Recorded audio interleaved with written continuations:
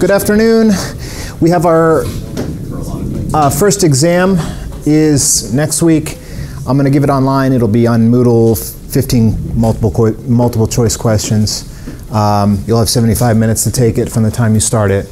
You can take it any time from Monday to Friday next week. Instead of our regular class on Monday, I will have an optional exam review. So I'll be here to basically review the material for the exam. You can come in if you want to. It's up to you. Okay? So I've got the topics on there. I talked about these last time. I didn't go into much detail though, so I'll just run through these real quick. So we're going to cover the RISC-V ISA. So we'll have questions where you have to write or pick the correct sequence of instructions to perform a given operation, or maybe to pick the assembly code that implements the functionality of a corresponding C code line. Make sure you're familiar with R, I, U, B, and J type instructions. I'm going to cover B and J type instructions today. And then control hazards is another topic I'll get to today. Hopefully, if I don't, then I obviously won't ask them on the exam. We're going to cover microarchitecture, which is all the material that we're in right now. Make sure that you're comfortable with fixed point arithmetic. We use that for the square root code, which was lab 1, and you'll be using it again for the test code for your CPU for lab 3. So we use a lot of fixed point in this course. Logic circuits is kind of the conceptual part of the course that I started out with. Make sure you understand combinational versus sequential logic and the rules for sequential logic design. Basically, combinational circuits can't have a loop in them. They can't use their outputs as an input, whereas sequential logic is allowed to do that. And then logic values, we talked about 4-state logic that's used in System Verilog, where you have 0 or 1, but then there's other miscellaneous values in there to aid in simulation, like high impedance and don't care and don't know and undefined and conflict. And then we talked obviously about hardware description language and System Verilog in particular. I talked about simulation versus synthesis. That is, the simulator and the synthesizer use completely different compilers. They're very different from one another. It's a different, and obviously you can put things in your System Verilog code that can't be synthesized. Like for example, if you put that little pound sign or hash sign that indicates a delay, that automatically disqualifies your code from being synthesized. That's only for simulation purposes.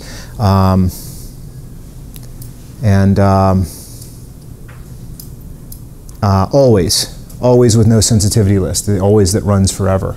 I don't believe that can be synthesized. We use those for test benches to drive the clock.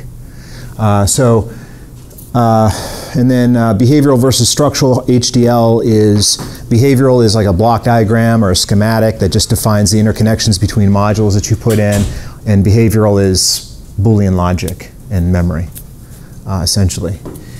And then System Verilog syntax, we talked quite a bit about that. We didn't cover very much of System Verilog, but we did talk about a bunch of things. Modules, continuous assignment, which is the assign statement. You can do that outside of an always block. Number representation, bit manipulation, reduction operators, the always statement, sensitivity lists, default assignments. I didn't talk about that much, but default assignments are a way that you can ensure that your always statement doesn't generate memory when you don't intend it to. So a default assignment will assign all of the possible outputs before you get to any if statements. Because once you get to if statements, then depending on how the always statement is evaluated and which path of the if statements the code takes, you may not ever assign one of the outputs. And if that happens, the synthesizer will put a latch in there. And usually that's bad. That'll substantially reduce your clock rate that you can get with your synthesized circuit. So that's the deal with that. Just make sure that you always assign every output in an always that an always that is intended to be combinational logic. Of course, if it's sequential logic, then you may not always want to assign all your outputs, right? Like if you're intending your assign to be a register, then then if, for example, if it's not enabled, then you don't change the output. But in that case, you intend there to be a flip-flop in there. Does that make sense? Or did I just confuse everyone with that? Okay, so the idea is that an always statement could be used for combinational logic or sequential logic. So if you use it for combination, now you might say, why would I use it for combinational? I can use an assign statement. Yeah, that's generally what I do. But sometimes you want to use an assign even for combinational logic, which is what we will do in the CPU for the control unit, just because it's this massive if then else. We don't want to try to build that into an assign. It would be ugly because you'd have to use a ternary operator. A big nested ternary operator. And then sequential logic is basically whenever you have always at pos edge clock, right? Or actually always underscore FF at pos edge clock, right? And there, I talked about there's some variations on the syntax with that. But essentially, if it's a clocked always statement, it's sequential logic. If it's always at star or always underscore com, then it's combinational. Blocking versus non-blocking assignment, that's the equals versus the less than equals to assign a signal inside an always statement. That's super confusing. It still confuses me, frankly. But basically, within the context of a single always statement, it just means that when you assign something with a equal sign, that's a blocking assignment, and so subsequent statements inside that always will see the updated value, whereas if you use a less than equal sign, that's non-blocking, and that means the assignments won't take place until the assignment is done evaluating, right? Now, I don't think, I'm probably wrong about this, so I shouldn't say it, but I don't think I've ever run into a case where blocking and non-blocking made any difference in combinational logic. This is something that's specific to sequential logic, clocked always, right? So, I mean, just in my experience, whenever I use an always for like a big if then else or a case statement, it usually doesn't matter, right? But if you use always at pos edge clock, then the blocking versus non-blocking assignment matters, in which case you probably should stick to using the non-blocking. At least that's what the textbook recommends. Okay. Okay, and then registers and RAMs. And of course test benches. Test benches. I mentioned in class that you don't need a test bench to test a module. You could just use Tickle. Tickle is the scripting language that ModelSim uses. Tickle can test a module. But generally it's recommended that you use a test bench, a Verilog test bench. And when I say test bench, it's basically something that drives the input signals and then ideally would also check the outputs to make sure they're correct as well, right? Okay, and that's it. Those are all the topics. Any questions about those?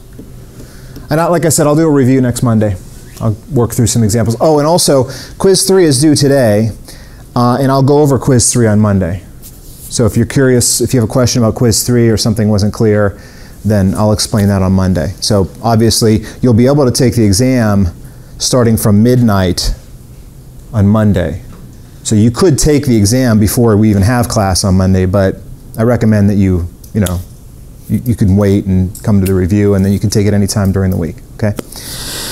Okay, so where were we last time? One of the things I got the impression that I didn't get across very well was this idea between asynchronous and synchronous reads. And this is really important because you have to understand this to get the CPU working, to get the pipeline CPU working. And basically the idea is that with a synchronous RAM, the output of that read port on the RAM, like if you just think of the read port, right? You're going to read a value. The output of the read, the read value from the RAM, is the contents of the address that was put in the previous cycle. I didn't explain it that way last time. I think that's a more, I think that's a clearer way to explain how that works, right? So if you look at the output of a synchronous read, it just means that the output is reflective of the address that was given to the RAM in the previous cycle, right? Because there's a 1 cycle delay to perform the read. So if I want to read an entry in a RAM, I got to give it an address, wait till the next cycle, right? That's not the way the register file works. So the register file is an asynchronous RAM, and it will give you the contents of the register immediately, right, within like a 0 cycle latency, right? So you give it an address, and it'll spit out the contents of that address.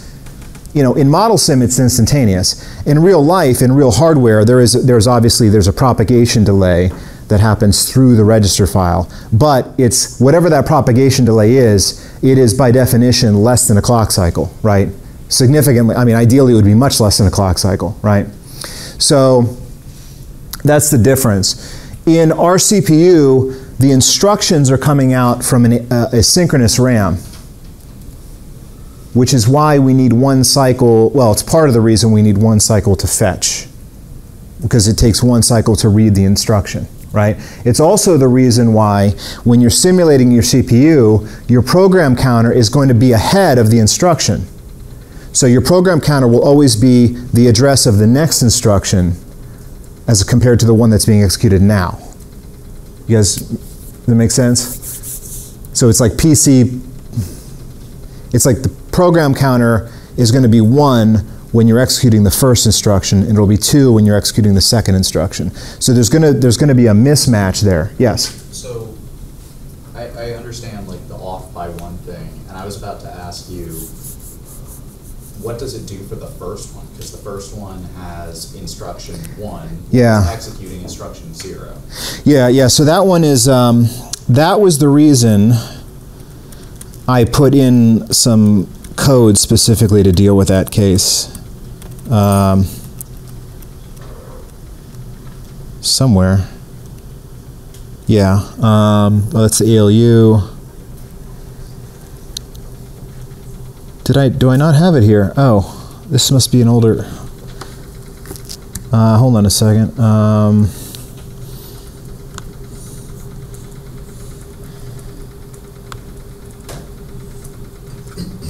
Oh, yeah, sorry. Wait, well, let me fix that.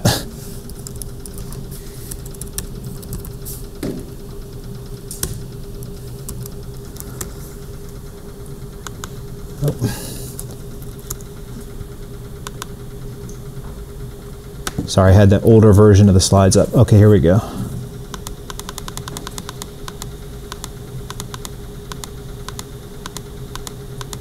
Okay, when I was talking last time about how you get started on Lab 3, I gave you the code for the fetch stage. So this is the so what I've done here is I've inlined the fetch inside the top level of the CPU. Some of you may think, you know, yeah, you probably should have put that in a module, but I just inlined it here. So kind of I have the CPU, and then inside the CPU I just kind of have the scattered code in there that implements the fetch stage, okay?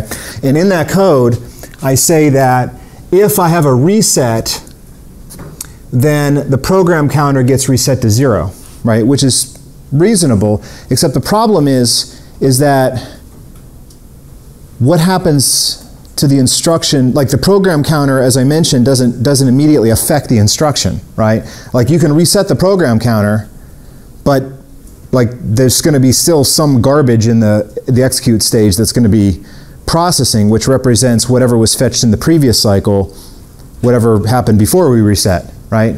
In other words, like leftover, it's kind of leftover data, right? There's leftover crap in there.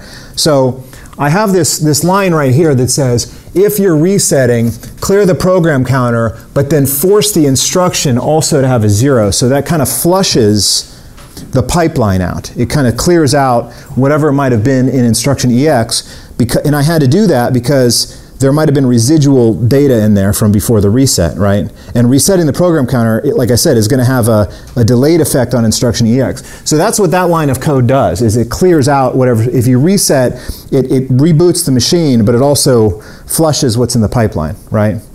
And so at the beginning, it'll look weird, though, because you'll see the first instruction, it may look like it comes up twice at the beginning. It's a little wonky at the beginning when you reset, just because of the pipeline nature. But I think when I tested this with Soyash, this version of the structure, when we reset it basically, you had a no-op. This is a no-op, by the way, all zeros. which is actually not a no-op, it's actually a shift instruction in RISC-V, but it shifts register 0, puts the result in 0, which doesn't have any effect, right? But technically, you know, it's supposed to be treated like a no-op.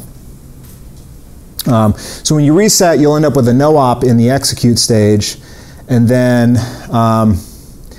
you may end up with still, let's see, then after you reset, you should see while you're resetting though, you're going to be putting the PC fetch of 0 into the instruction RAM. So during the reset cycle, the instruction RAM, which doesn't know about reset, right? Because RAMs don't have a reset. You can't reset a RAM. You can reset a register, but you can't reset. The only way to clear RAM is to go through each address and write 0, right? One at a time. So the RAM will probably have the first instruction coming out, but it's going to be bypassed here by this if statement, right? So normally you would be putting out what's in the instruction RAM on instruction EX, but because we're in reset, it's going to be doing that part, and you're going to be getting 0. But as soon as the reset drops, and then we get a positive edge of the clock, then you should have the first instruction coming out there. So I think, is it 2 cycles? It's like 1 cycle you're in reset, and then 1 cycle you're fetching the first instruction, and then I think on the 3rd cycle you actually have the instruction in there, if I remember correctly. Does that make sense? So you flush the pipeline on a reset, and then it takes, I think, 2 cycles to finally get the first instruction in the fetch stage. I think it depends on when you drop. Well, actually, in this case, it doesn't, because this is a synchronous reset. I don't have reset in this always FF. Does that make sense?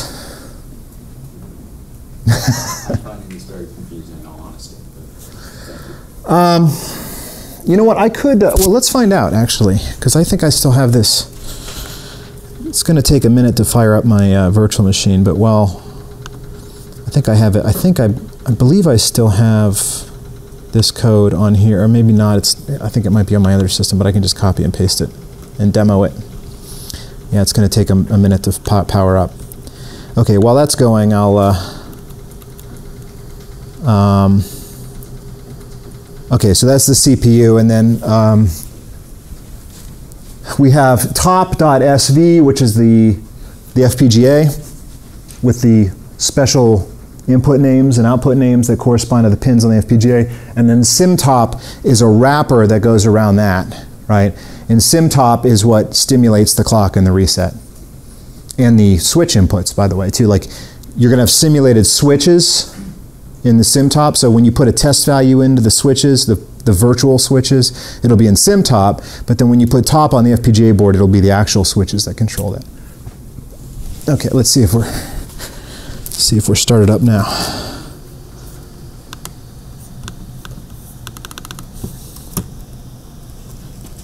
Almost, okay. All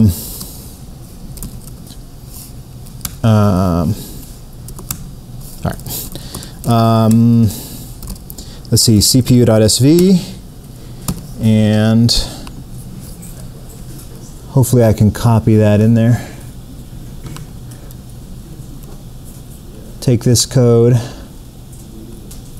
copy, and paste.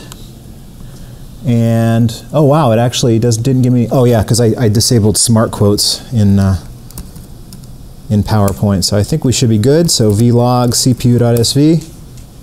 Yes, no errors. vsim cpu.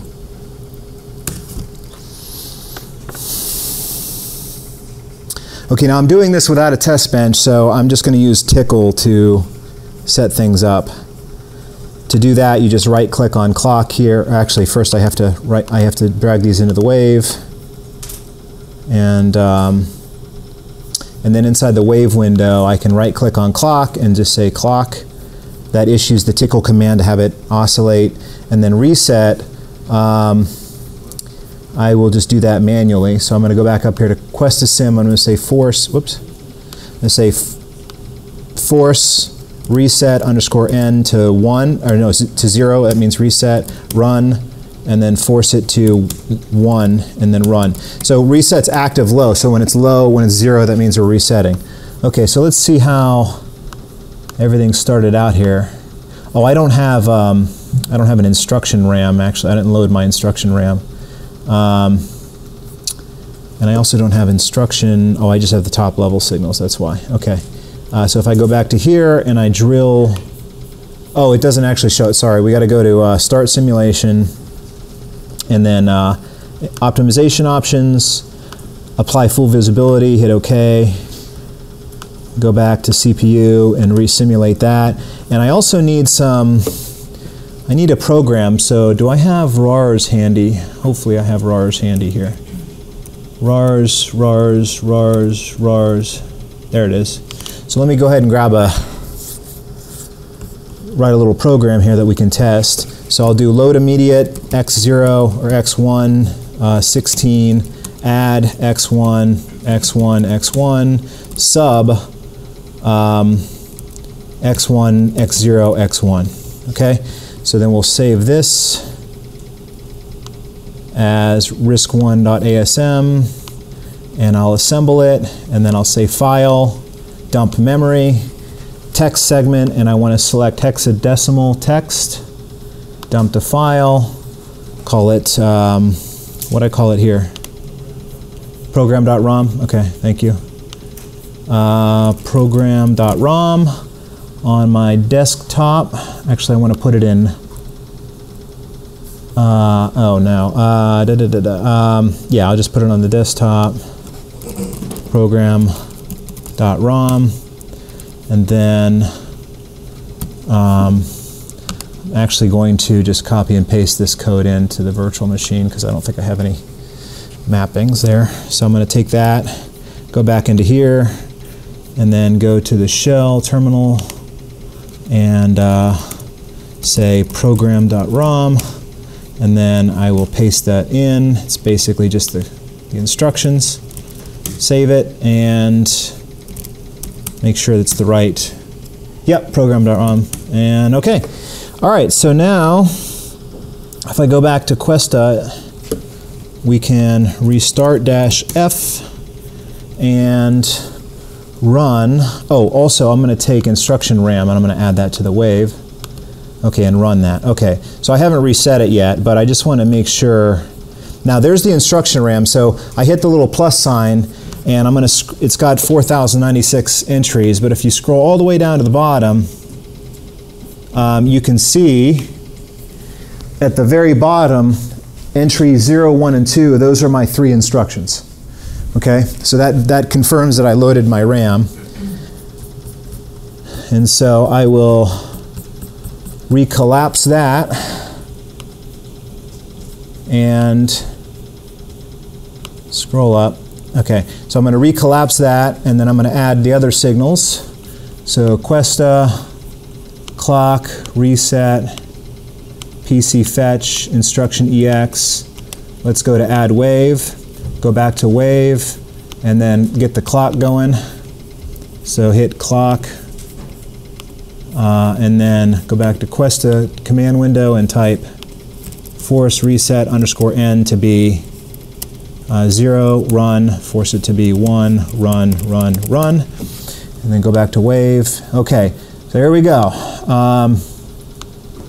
So reset was low at the beginning. You can see the instruction EX is the stall, is the no-op.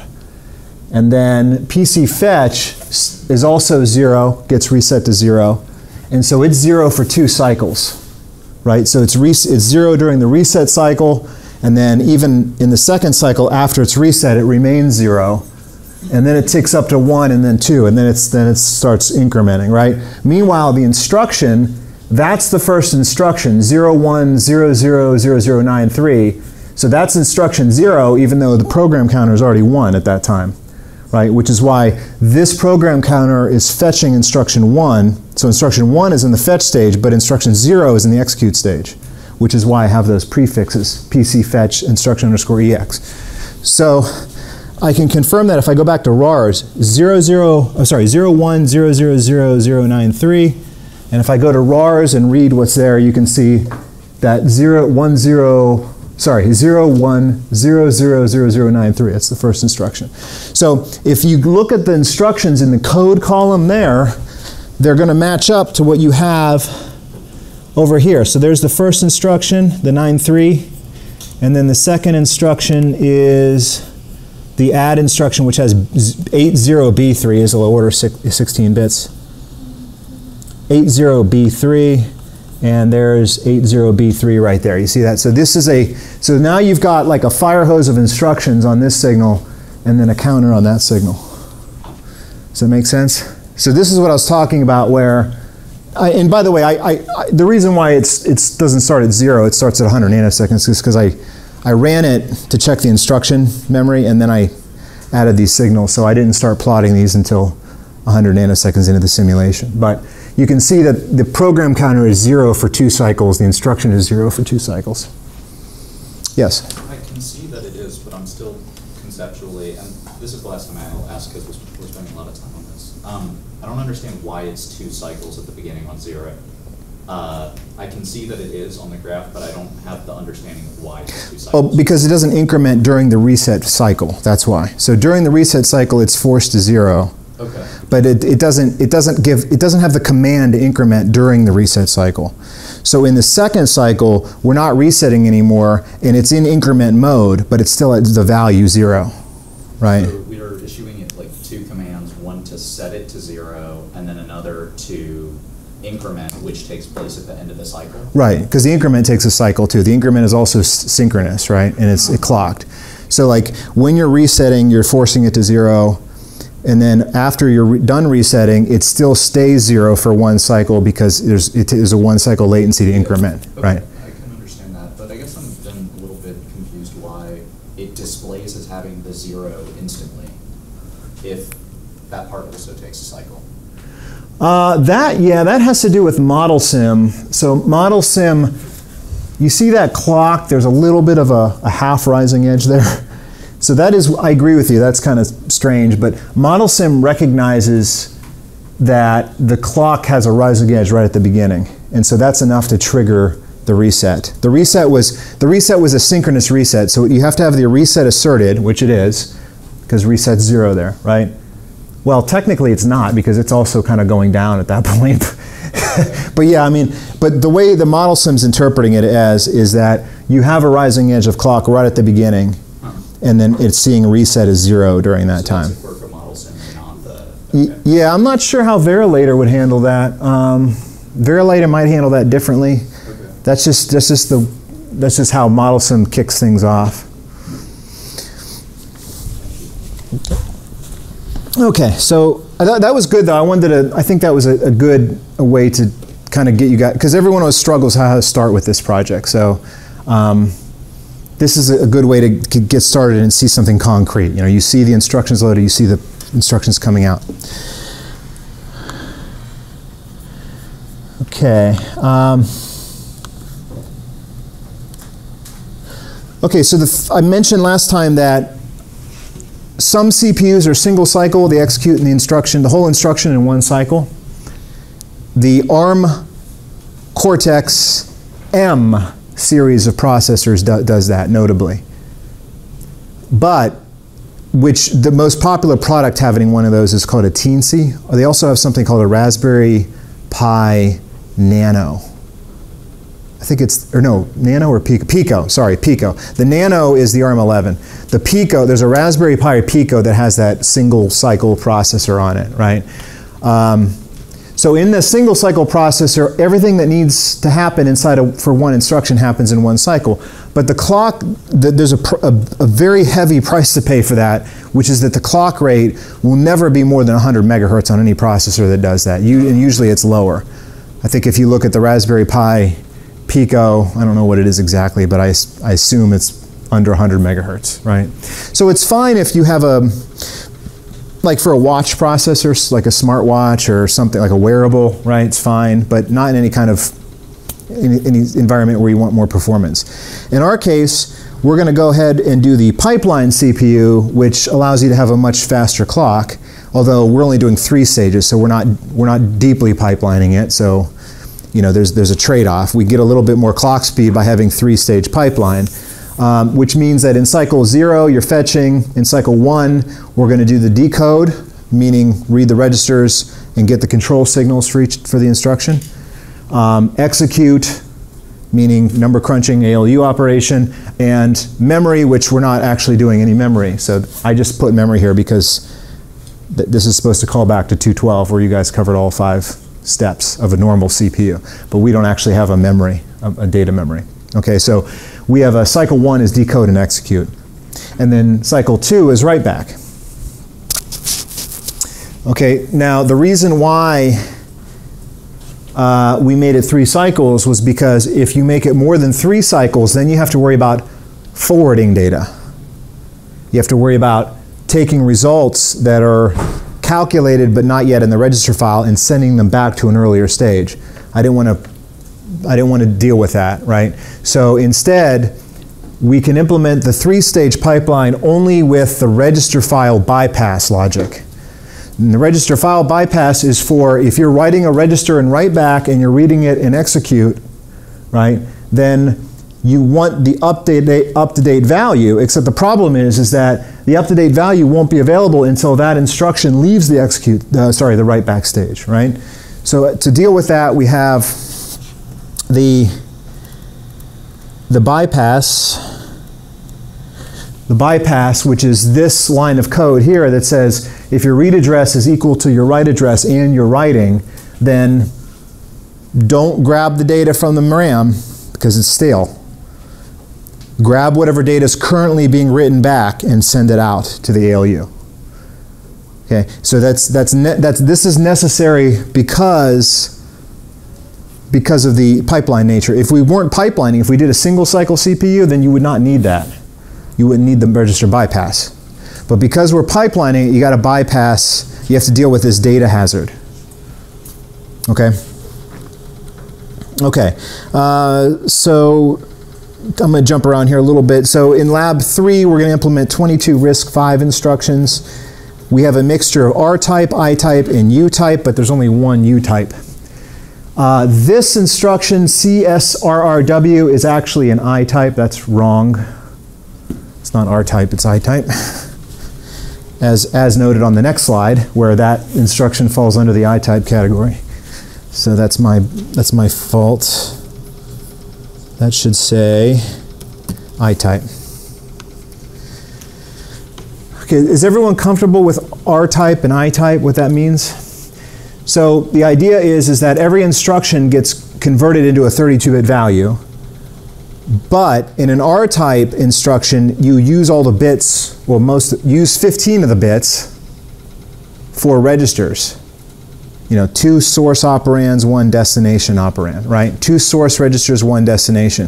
Whereas in I-type, you only have space in there for 2 register addresses, but you get a 12-bit immediate. You might say, well, what's the immediate if you're doing a CSRRW instruction? It's the I/O register address.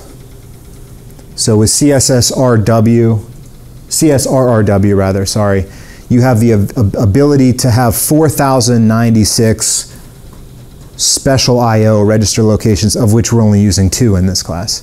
Yes? Do you have because we're looking through the ISA right now, so it looks like there's an error in our ISA PDF. BGE and BGU are exactly the same instruction. Oh, okay. BGE, BGEU. Okay, that's, yeah, that does not. Yeah, because that's certainly possible. BGE and BGEU. It looks like the encoding, there's supposed to be an extra 1 in there, but it's a 0 in the 14 to 12 bits. It looks like there should be. Okay. I keep forgetting to tell you. I'll check it out. Thank you. Yeah, that's important because we're going to need. I believe we're doing both of those instructions. I think so. Wait, let me fast forward here and see. I have a list somewhere. Because I have lab 4 stuff in here as well. Yeah, BGE. Yeah, that's right. Yeah, you're going to be doing BGE and BGEU. Yeah, the difference, by the way, is branch if greater than, right? Or greater than or equal, rather. GE, greater than or equal. Greater than or equal depends on whether you're using signed or unsigned numbers to compare, right? You guys remember from 211 or 212, if you have a value that's all ones, if it's an unsigned number, that's actually the maximum number you can hold in that value. But if it's a signed number, it just means -1, right? So when you compare values, you have to know whether you're comparing signed or unsigned. Okay.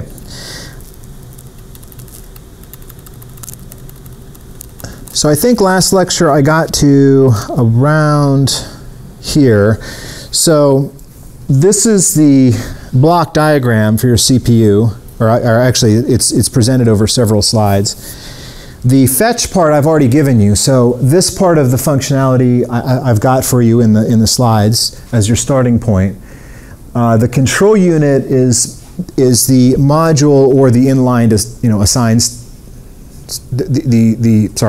the control unit can either be a module or it can just be an inline always statement, always comb. Does that make sense? Depending on whether you like to have modular code or not, or whether you prefer to just have everything in one big file. But basically the control unit is going to take the instruction EX and it's going to convert it from its native format into control values, control signals that will control the CPU data paths. So it's basically just an if statement. It's just a big if statement. And then the register file we gave you, but you do have to put it in there and wire it up to the read address 1 and 2 just come from the instruction bits. The register destination is also coming from the instruction bits, but because that's associated with write back, you have to delay that address by 1 cycle with a, just an always _FF, pause edge clock. Does it make sense? So basically from the register file's perspective, the address you're writing to and the address you're reading from are from 2 different instructions, right? The address you're writing to is from a later instruction than the one that you're reading, than the one that has the one whose registers you're reading from. So you just put a register in there. That's, essentially, that could be done with 1 line of code, or you can put all your registers inside one spot, one always block. Okay, let's see. Yeah, so that takes care of incrementing the PC, fetching the instruction, decoding the instruction, and part of the write back.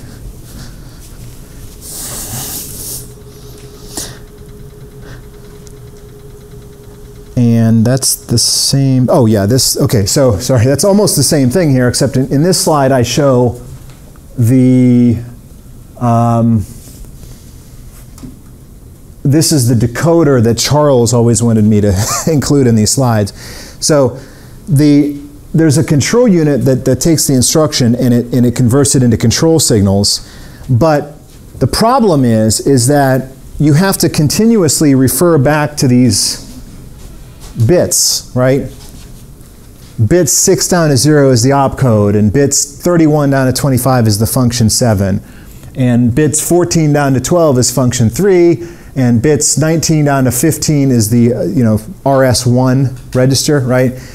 So you have to keep looking at these bit fields, and so one thing you can do to greatly simplify this is to put an assign in there, basically, or a set of assigns, or just an always comb that renames those. So if you create a signal called, what did he call it? Opcode _EX, and you assign it to whatever the opcode bits are, instruction EX 6 down to 0, then when you simulate it, you'll see in model sim, you'll see a signal just called opcode without having to go and look at the instruction and tear out bits. Right? So that's what the decoder is. That's optional. You don't have to do that, but it's it'll simplify debugging, and the design too, for that matter. Because even when you're writing the code, you can not have to write bit ranges out in your code. Does that make sense?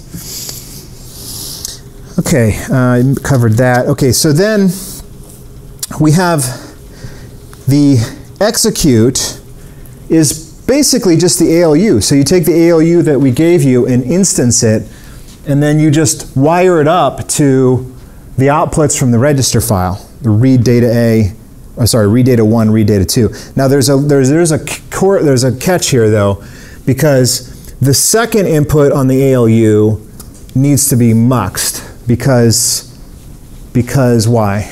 You guys remember why?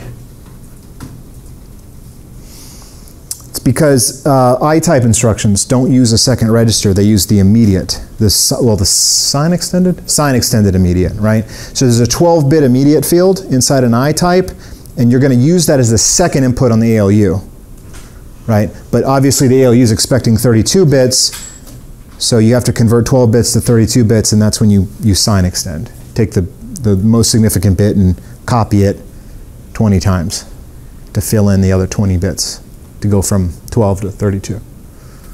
Make sense? And obviously it's easy, you just use the bit replication operator in System Verilog. Little double curly brace thing. Okay, so that's that all happens inside the execute stage. So when you look at your waveform, like, you know, so you're looking at your waveform and this instruction is being executed in this cycle. Then if you had the decoder inside there, then you would have a signal in there called opcode, right? And the opcode would be whatever the opcode bits are in there, and they would just follow whatever the instruction is combinationally, right? Likewise, the register file would be spitting out the contents of the RS1 register in that same cycle. So you'll have a signal in here called, what did I call it? A? I think I called it AEX, right? I believe I called it, yeah, AEX, yeah. This AEX will also be available in that cycle, except it'll be whatever's in that register, the RS1 register. And because it's an asynchronous read, it'll be available immediately. So as soon as the instruction is fetched, you'll immediately get access to the contents of RS1, the first source register. Okay? So what that means is that you're going to be able to see all the signals that I'm talking about will just be, you know, listed under here once you add them to your CPU.sv. Okay, so now the complicated part is the write back stage, because the instruction has to pass from the execute to the write back stage in the pipeline. And the way the pipeline is implemented is just through registers, or I should say, well, flip-flops, registers, multi-bit flip-flops. So you're going to clock the reg write signal from the control unit. So the control unit has an output called reg write, which is pretty much always 1, because I think in this lab anyway, all of the instructions write a register. So that's kind of that's pretty much hardwired to 1. Now in the next lab, when we have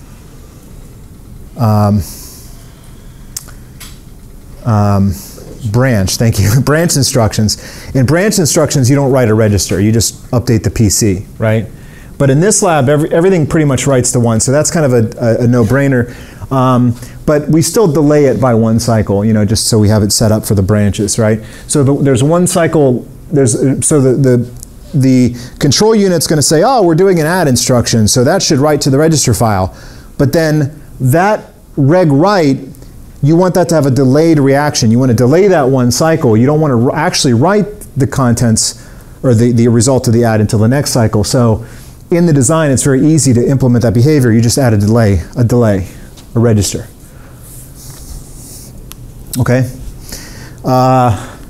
Reg select is the signal that controls what value you want to write back to the register file. So the reg write is the way that the control unit will indicate that it wants to write, which, as I mentioned, pretty much every instruction in this lab wants to write.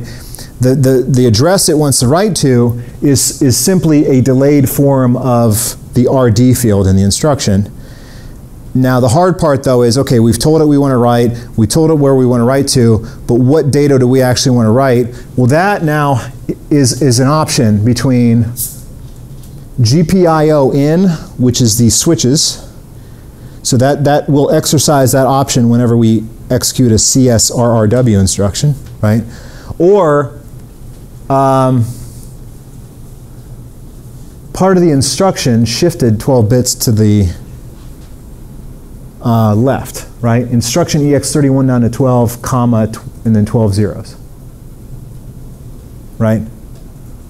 Or if you have a decoder, you might just call it immediate 20 EX. What is that doing? That's for the load upper immediate instruction. So the CSRRW instruction will exercise option 0 here on this MUX when it writes back. The load upper immediate will use option 1, and everything else will use option 2, which is just the ALU, the delayed output of the ALU. So that's your add, your subtract, your shift, your OR, all those instructions. That make sense?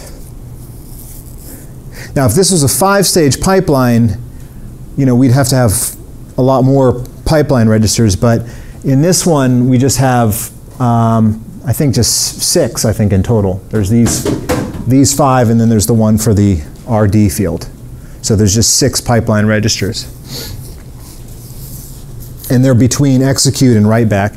We don't need pipeline registers between fetch and decode because the RAM does that for us, the synchronous RAM, the instruction RAM, and the program counter, both of which have a 1-cycle delay. So they're kind of like a pipeline register. Okay. So most of this stuff is just structural Verilog. The registers, though, are behavioral. Or you could, if you want to make a register component, some people like to do that. They'll make a module that implements a register and instance that here. That's up to you. Okay, and then I mentioned this earlier, but the I-type instructions will require a sign extender that will sign extend the 12 bits of the immediate field before it goes into the ALU, and that's controlled by a MUX. That MUX is controlled by ALU source EX. Okay, so I know this looks like a lot, but I've got some examples that clear this, that show how all this stuff fits together. So this is the whole CPU. This is my attempt at taking everything from those previous slides and consolidating everything onto one slide. It's a little busy though, but that's the whole thing. I think that's complete. I think that's all the pieces you need. So your CPU.SV simply needs to include all of this, most of which is structural, just connecting things together. And then there's some behavioral components, which are those registers and the MUXes and the sign extender. Those are behavioral. And you could put all this into one file, or like I said, you can split it up into multiple modules and make a hierarchy. Okay, so let's run through some examples here. So I will ask some questions like this on the exam, so make sure that you're comfortable with how to figure out what these control signal values are. So in this case, I'm going to show just these two pictures, which come from the slides, as opposed to the whole CPU, because I think it's kind of easier to read these two pictures, although they're meant to be in the same design, right? Basically, this is like kind of write back, and this is fetch and execute here. Okay, so, and then this is the ALU table. Okay, so if I'm doing an add instruction, or if I fetched an add instruction and I'm executing an add instruction, then these blue columns in this table are my inputs into the control unit. So I fetch the add instruction, which is ultimately just rendered by RARS, right? So you typed add into RARS, RARS assembled it, you store that in your instruction RAM, and then when you get to that location in your instruction RAM, it's going to spit out the add instruction. Once you have that in your CPU, you're going to inspect the following things. Func7, then the immediate field, 31 out of the 12-bit immediate field. the funct3 field and the opcode. And I apologize, but I don't, RISC-V has these control bits all over the place in the instruction. This part is more complex than MIPS was, because MIPS pretty much just had an opcode and a function field, and that was it. And the function field was only in the R-type instructions, right? So this is more complex than MIPS. So keep that in. I mean, there's more stuff you have to look at, but some of these are don't care. It's like for the add instruction, I don't care what the immediate is, because well, it's not even an I-type instruction, so it doesn't even have an immediate field, so I don't care what it is. So there's an X. The func7 is 0. And the func3 is 0, right? It's starting to look like a no-op, almost all zeros. But then the opcode is not 0, it's 3, 3 in hex. Right? You might say, wait a minute, 2 hex digits? That's 8 bits, isn't it? But the opcode is only 7 bits, so how does that work? Yeah, but obviously it's 7 bits, which means the maximum value you can put in there is not FF, it's 7F, right? 7F would be the maximum value. In this case, it's 3, 3, which is, what would that be? 3, 3 in binary would be 0, 1, 1, 0, 0, 1, 1, right? 3, 3 in hex. You have to do the hex from the right to the left, though, right? So anyway, 3, 3 is the hexadecimal value of the opcode. Now you might say, how in the heck would we know that? You have to look it up. It's in the ISA. You have to look that up. This is defined in the instruction set architecture. And then you might say, why'd they pick 3, 3 for that? I don't know. Randomly generated. Right? They just had to assign a unique code, right? Okay, so what should so those are the inputs. Now we have to deal with the outputs. What is the output for this? And again, this is a control unit. So what is the control unit going to put out when it sees those inputs? The ALU op, what's the ALU supposed to be doing for an add instruction? It's supposed to be adding. So we have to look up how to tell the ALU to add. And you guys, we gave you the ALU, so you're going to have to look these up. So add is 0, 0, 1, 1, right? So the control unit tells the ALU to add by setting the ALU op to 0, 0, 1, 1. And then the ALU source is just 0 or 1. 0 if it's an R-type, 1 if it's an I-type. Well, what is it? It's an R-type, so 0, right? So the ALU source is 0, which creates the data path from the register file directly in the ALU. So when the ALU ALU source, when ALU source is 0, it's going to take the output of the register file and give that to the ALU in the second input. We don't have a choice for the first input, that's a static path, but the second input is an optional. We have a mux to control that, right? So the ALU source should be a 0. Now, how do you know that? Well, because it's R-type. R-types use 2 registers, so we want to put the register values in the ALU. So because it's an R-type instruction, there's no immediate, then that ALU source should be 0. The register select, that controls, what does that control? It controls what we write back to the register file. The output, the result, what the instruction actually does. You know, how it changes the processor state after it's executed. And so there's 3 options there, 0, 1, or 2. 0 is only for the I/O instruction, CSRRW. 1 is only for the load up or immediate, and 0 just takes the ALU result, right? The add instruction calculates the addition in the ALU, and then it shoves that back into the register file. So the register select should be a 2. It should use this data path. So it routes that back to the register file. Okay, now the write back though is one of those, it's in the write back stage though because there's a delay. That's a delayed, so the control unit tells it to do that, but it doesn't actually happen until the next cycle because that reg select has 2 forms, the execution form and the write back form. right? So even though the control unit tells it to set that reg select to 2, it's something that's going to have a delayed effect because of the pipeline register. Okay, but that's okay. Control unit's going to say, hey, whenever you get around to writing back, then set that mux to 2. That's the idea there. And then let's see, reg write. Like I said, that's just going to be 1 because add writes a register, like all these things do. And GPIO write back, write enable. So this one is this one, yes. So this one is a little different. So we want the CPU to drive the hex displays, right? But the problem is that the CPU is constantly churning, right? You're running instructions through it, right? So you don't want to connect the hex displays directly to, like, say, the register file, or they're constantly going to be changing, right? We need a way to capture the hex displays and keep them there, right? So in other words, the only time you want to update the hex display, the output, the output of your program on the FPGA board, is when you execute that one instruction that's supposed to do that, which is CSRW.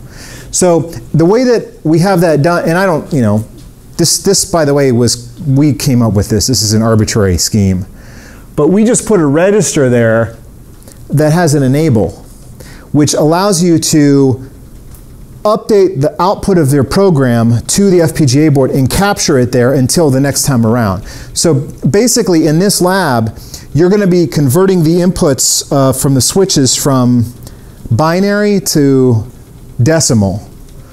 And so each trip through your program, you only update the hex displays once. So all the instructions in your program will be there just to calculate the conversion, to do the number crunching, and only pretty much the last instruction is going to update those displays, right? And then it'll happen again when it loops back around. So it's going to constantly update the displays, but only one cycle per trip through your program, right? So that's what that does. So basically that enable is only going to be asserted for one cycle whenever you have that last instruction in your program that updates the displays and puts the value out to the user, right? And that's what that does. So basically that's always 0 except for a CSRW instruction. So obviously for an add it would be a 0, right? So let me see, I get that right? Oh, I wish I would have done it by row and not column. Oh well, okay. So yeah, so basically ALU op is the code for add. If I'm doing a subtract, everything is pretty much the same, except I think the only difference between add and subtract is the ALU op code, because everything else is the same. They both do the same thing. The only difference is the actual ALU operation that's performed. So you'll notice that add and subtract are the same, just the op code, the ALU is 0100, which is the subtract. And then multiply, also same thing. Only difference is we tell the ALU to multiply, which is 0101. 0101, that's the multiply low. Set less than, yeah, same thing again, just a different opcode, 1100, which is 1100. So all of these write a register, so reg write is always high, reg select is always 10, which is writing the output of the ALU. None of them write the GPIO, and they all have an ALU source of 0 because they're R-type instructions, not I-type, right? Now let's look at some I-type. Okay, so now I've got an and I. So and is going to be the same as the ones we just covered, just a different ALU op, which is all 0, so that's an and. See, that all 0s corresponds to that. ALU source is 0 because it's R-type. Reg select is 2 because it's the ALU op. ALU instruction. Reg write is 1, GPIO is 0. But once we go to the I has the same opcode, the same register select, the same reg write, and the same GPIO write enable. The only difference between these two guys is the ALU source, because an AND uses the 2 registers, and an AND-I uses 1 register in the immediate. So this would be used if you're ANDing something against a constant in your code. Like if you have a constant mask, which happens, like in fact you'll use this in this lab to extract bits out of a value. I think, you'll probably do some bit masking against a constant, because you'll need to grab 4 bits, for instance. Okay, SLL is the shift left logical. Again, it's pretty much the same as AND, just a different ALU op. And shift left logical immediate is also the same as shift left logical, except again the ALU source is swapped because one's an R type, one's the equivalent I type. Okay, so any questions about that? So pretty much what this is an if statement, really. It's just an if statement that's looking at the instruction encoding and translating it according to what the instruction set architecture tells you to do into these control signals. And we only have 5 control signals here. Okay, here's a weird one. Load upper immediate. This one's a little different. This one doesn't use the ALU. It just takes whatever's in the instruction I field, immediate field, and it just sticks that in the register file, just pretty much ignores the ALU. So the ALU op is I have it as a don't care. X, I set it to X. Remember, if you see an X, that could mean conflict or undefined, but if you put X in, if you actually set a signal to X, that tells the synthesizer that it's a don't care and that it can make it whatever it wants to be, because this instruction does not use the ALU, and thus I don't care what the ALU op is. However, for that to be the case, I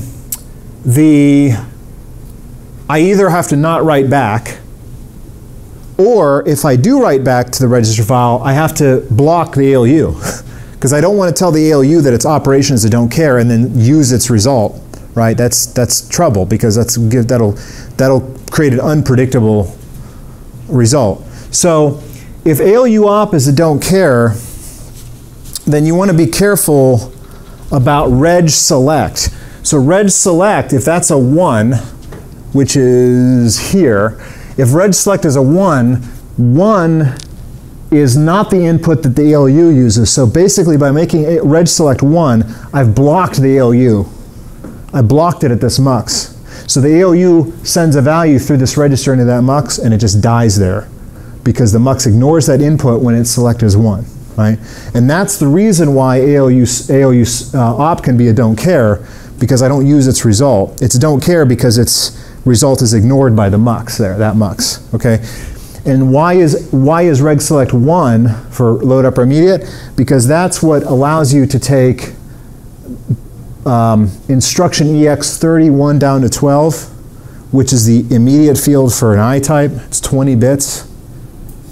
No, sorry, U type. Ugh.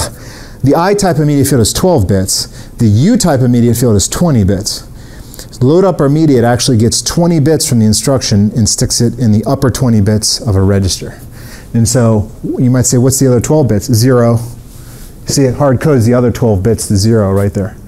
Right, so it takes the upper 20 bits and just zeroes out the lower 12 bits, and then it routes it through that mux back to the register file, and that's what we write. So obviously reg write has to be 1 if we're going to do that. And GPIO is 0 because it's not a CSRRW instruction. Okay, now we'll talk about the CSRRW instructions. So I mentioned to you that the CSRRW is supposed to, according to RISC, it's supposed to both read a control register, an I/O register, and write an I/O register at the same time. It reads it, puts it into a regular general purpose register, then it takes a general purpose register and sticks it in the I/O register. It does an atomic swap. In other words, it swaps 2 values. It swaps in from the I/O register and it swaps out to the I/O register at the same time. But we don't actually want to do that, because we want to have one CSSRW that reads from the switches and one of them that writes to the hex displays, right? So the way we've dealt with that, and again, this is our own approach, is that we split the CSSR into 2 rows of the control table, and we differentiate them by the immediate 12 field. Now that's not actually how RISC does it. This was our own thing. We did this. I don't think we actually have to do this because so the idea is that if you read from the switches, you don't want to write to an output. Like, in other words, we want to be able to read from the switches without blowing away the hex displays, right? We want to be able to read from the switches only, write to the hex displays only. We don't want to do both at the same time. So in order to avoid that, we have two rows where, and the difference between these two rows is you'll notice that their GPIO write enable is only 1 if the register specified in the CSSR is IO register 2. So the IO register, and we made this up, but it's arbitrary. IO register 2 is the hex displays. IO register 0 is the switches, right? So based on that, we have two rows in the truth table. One of them writes to the output, one of them doesn't. Likewise, only the switches, which is the input, writes to the register file. So reg write and GPO IO write enable are mutually exclusive here. You see that? You're either not writing to the register and writing to the hex, or you're writing to the register and not writing to the hex, right? In which case, depending on whether you want to write to the hex or read from the keys. So that's how we've set it up. And likewise, ALU opas don't care. And the reason why ALU opas don't care in this case is because if we're doing the hex, then we're not writing a register. Reg write is 0. If reg write is 0, we don't care what the ALU is doing, because the ALU can't mess anything up because we're not writing the register file. But on the other hand, if we're reading from the switches, we are writing to the register file, but the reg select is bypassing the ALU, in which case the ALU op can be a don't care for that reason. Make sense? Yes? Yes? Oh, yeah. Is reg cell supposed to be... Is reg cell allowed to be 4 bits there? For... Oh, it's not, yeah, it's a bug, thank you. That's not, you're right, that's not right. That should be 2 bits. Yeah, it's a typo, another typo I didn't catch last time. Thank you.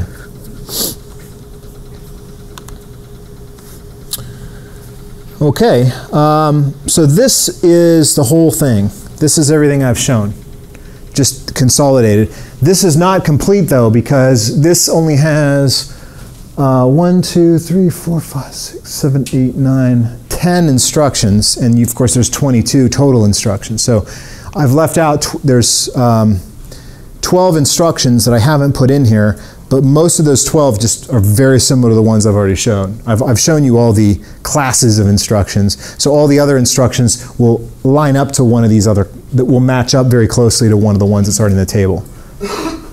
Like all the R-type and I-types are pretty much the same. Okay, any questions about that? Okay, okay, so the testing is kind of an issue here, because normally a test bench drives inputs into a circuit and then validates the outputs, right? The problem is there's no way to validate the outputs. I mean, you can validate the I/O, the hex display.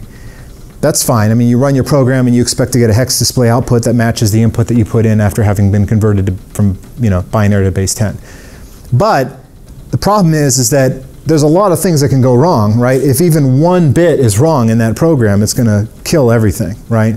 There's very little, you'll notice in hardware design, there's very little tolerance for errors. If anything goes wrong, it falls apart like a house of cards.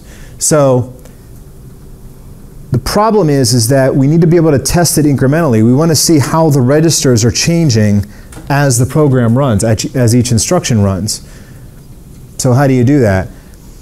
I don't know. We haven't never found a great way to do that, except for just taking a test program like this, which executes 1 copy of each instruction, and run it. And while it runs in ModelSim, look at the registers evolve in ModelSim, in the register file RAM. 1 by 1 they'll be written, and the comments in this program will tell you exactly what value to expect in each one of those. These comments are the answers, but we're giving you the answers not because we're asking you to simulate this code, these answers are meant to compare against the wave in ModelSim, right? Now you might say, I thought you said that's a dumb way to, no one tests by looking at the waveform. They use a test vector.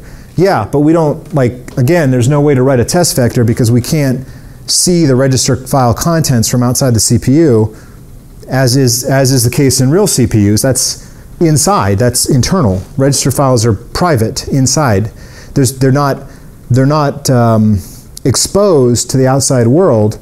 So if you're testing a CPU, there's no way to know what's in the register file, right? Unless you have some kind of boundary scan or something, right? But from the main I/O pins, you're not going to see that. Okay, so we're going to give you this test program. You're just going to run this program, and if all of these registers match up when it runs, and you know that your CPU works, at least for this test program. It's not a very comprehensive test, obviously, because it's only one instruction at a time, one instruction each, right? But it's a good starting point. So that's the first test program. The second test program we want you to write, and we want you to have it do something cool, something demonstrable, something practical, right? And so what we want it to do is you're going to put switch values into the FPGA board, which will then be read in through the CSRRW instruction as a binary value, and then we want to convert those to a decimal value. We want to do a decimal conversion and put the decimal value on the hex displays. Now you might say, oh, wait a second, we made 7-segment decoders that go from 0 to F. If we do a decimal conversion, we won't see anything from A to F. It'll just be 0 to 9. Yeah, that's okay. I mean, that doesn't matter, right? So the idea is that you're going to put a number in on the switches, and then you're going to get a decimal number on the hex display. So if you put 4 switches up, instead of seeing an F, as you did on Lab 2, you should see a 15, 1-5, on the hex displays, right? You'll see 15, not F. So how do you do that? I never figured out how to do it in hardware, at least not elegantly. So we're going to implement that process in software and run it on your CPU. So generally speaking, the easiest way to do that is you just use a divide and modulo scheme. You take the value that comes in, and if you modulo by 10, it will give you the rightmost base 10 digit. It'll give you the least significant digit. But then to get the next digit going from right to left, you have to divide the value by 10 and then repeat that process. So you start out with a number, you modulo by 10, you put out the value that you moduloed as the rightmost digit, and then you divide by 10, and then you modulo it again, and you're going to do it 8 times. So what's the challenge here? Well, one of the challenges is you got to do some bit manipulation, because you got to take each decimal digit as a 4-bit value, because now we're using binary coded decimal, right? 4 bits per digit from 0 to 9, and we got to insert that ultimately into a 32-bit value that we're going to spit out to the hex displays with the CSSRW, right? But the bigger problem here is, how do you do divide and modulo when we don't have those instructions? That's the bigger issue. And it turns out it's pretty easy. Well, it's not real easy, but you can use fixed point arithmetic, because if you're dividing by 10 and if you're moduloing by 10, the 10 is a constant. So all you have to do is, to divide by 10, you can multiply by 0.1, right? And you can express 0.1 as a fixed point number, right? Now you might say, okay, that makes sense, but how do you do a modulo then?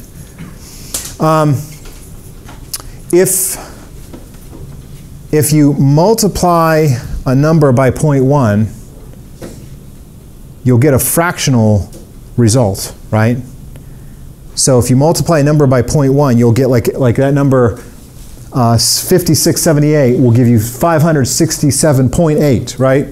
But then if you take the 0.8 out, if you isolate the 0.8 and you multiply that by 10, it'll bring it back to 8. So that's the way you can isolate the digit that you divided out. Right? You multiply by 0.1, you take the fractional part of the result, you multiply that by 10, and you recover the actual modulo value. Now the problem, though, is that this is all subject to rounding error, because we have a we have a limited precision with fixed point. So you may get the wrong number if you don't round carefully here. There is some precision issues with this. It's not perfect, okay? But that's basically it, and we can do that. We can do that by doing a fixed point where the 0.1 value is 32 fractional bits. So we take the number, which is 32 bits, 0 fractional, we multiply it by a number with 32 fractional bits, and we get a 64-bit result where 32 non-fractional, 32 fractional, right? Which divides very evenly, because then that means the multiply high instruction gives you the non-fractional part of the product, right? Works out really well that way with the multiply high instruction. Something I was going to say there, I just lost it. I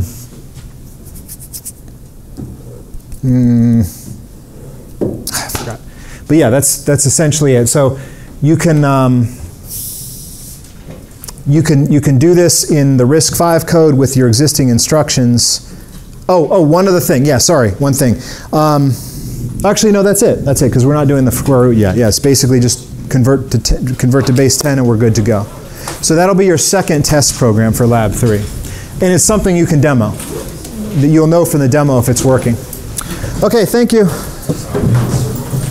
Remember, next lecture is optional. I'll still post the recording, but the next lecture will just be a review for the exam.